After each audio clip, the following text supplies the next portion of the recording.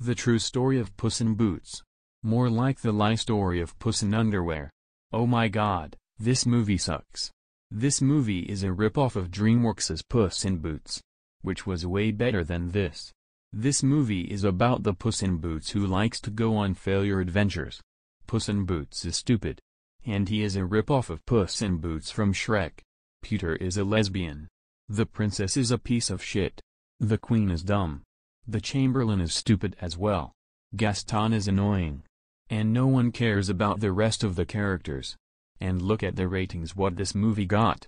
My apologies will have to go to Tom Holland and Tara Strong who voiced this abomination.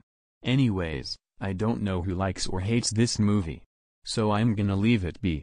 So screw the true history of Puss in Boots. And screw Dropkick Panda. Early man is 64,747,363,737,473 times better than the true history of Puss in Boots. End of rant.